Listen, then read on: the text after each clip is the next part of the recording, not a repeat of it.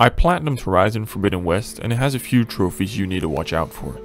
So I will tell you everything you need to know before tackling this generational open world game. If you're looking for a great open world game to platinum that is easy, fun, and extremely immersive and gorgeous to look at, then this might be something for you. Set in the post-apocalyptic world of the US, Horizon Forbidden West continues the story and gameplay of the original game. Because of that, the trophy requirements will be pretty much identical to the first game, so you won't be in for any major surprises in that regard. It will take you around 40 hours to platinum, with a small chunk of that being post-main story gameplay.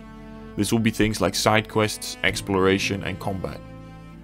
As like most AAA PlayStation Studio games, you can pretty much platinum this game without a guide, but the one I used every so often was from Power Picks and PSN profiles.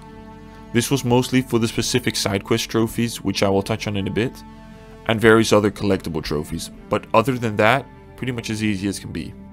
This game truly does showcase how good a PlayStation 5 game can look. It has insane graphics. You can play on various graphic mode, such as the frame rate mode or the resolution mode. I always prefer to play on the frame rate mode because it smoothens out the gameplay so much more. It is also one of the few games that has really good DualSense support for triggers and vibrations. And although the story wasn't as strong as the original in my opinion, the rich environment and details in the game really make up for that. Although there are technically no missable trophies, it's worth keeping an eye out for the Spectre and Corruptor machines, as those are technically missable, but there are enough opportunities to scan them along the way, so don't be too worried. You'll encounter them throughout the main story and various other side quests as well. One of the trophies you need to watch out for are the side quests, because there are a ton of them. I only did the ones that are necessary from the main story characters, which are the ones that are required for the trophies as well. But there are so many that you encounter along the way that you don't even need to do all of them. Of course, these do help you level up and gain experience and upgrades, however they don't count towards any trophies, so I only did the ones from the main story, and the rest weren't very inspiring to me. Most were just similar to side quests that you see in Assassin's Creed games and were super generic. The cutscenes didn't engage with me as much, and the quests were pretty repetitive.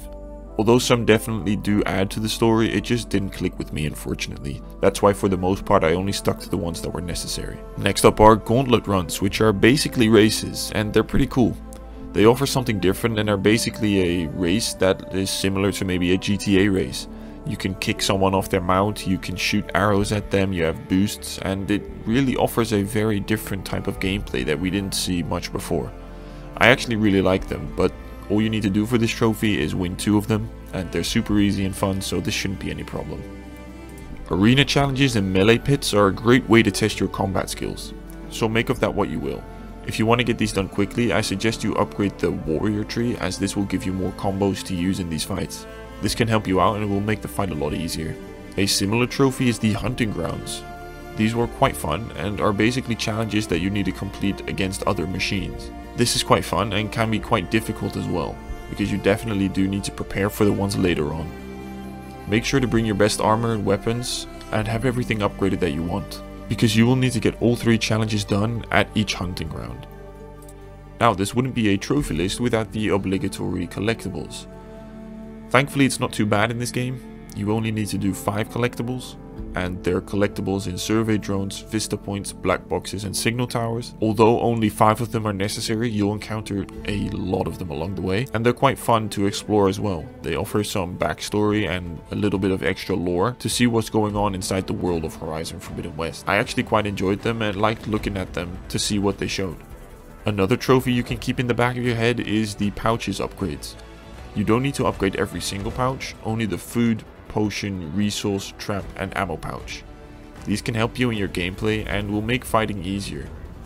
But they're also needed for the trophy, and because not all of the pouches are necessary for the upgrades, I suggest you only look for resources that you need for each individual pouch, and these will help you upgrade towards the ones necessary more quickly. So if you're only going for the platinum trophy in this game, I only suggest you focus on these and gather the resources that you need. To get these resources, you'll need to be killing a lot of wildlife along your routes to various missions, for example, and this will help save a lot of grinding later on. And in my opinion, the stupidest trophy was the strike challenges, which requires you to win 2 rounds in the board game. It doesn't take a lot of time, it's not too difficult, however, it's incredibly boring in my opinion. I wasn't too interested in trying to understand the true gameplay of it, so I just did it as quickly as possible, and maybe that's a little bit naive of me. However, the first two that are available on the east side of the map are definitely the easiest opponents. So you don't need to buy any extra upgrades, figures or anything else for this. You can just do this as quickly as possible. However, you might want to skip a few of the cutscenes. And although the story wasn't as strong as the first one in my opinion, I can only speak high praise of this game. Its world is dense and beautiful, which makes exploring exciting to do. The combat was satisfying and rewarding to do, with some of the best sound design I've heard in any video game. So if this appeals to you, then I would suggest you check this out. It's a great trophy hunting experience. And even if you've already completed the main story, there's no missables, so you can just carry on and go for that platinum along the way anyway. If you want to find out more about the trophy experience in other games, make sure to check out my other videos. And that's it for now. See ya.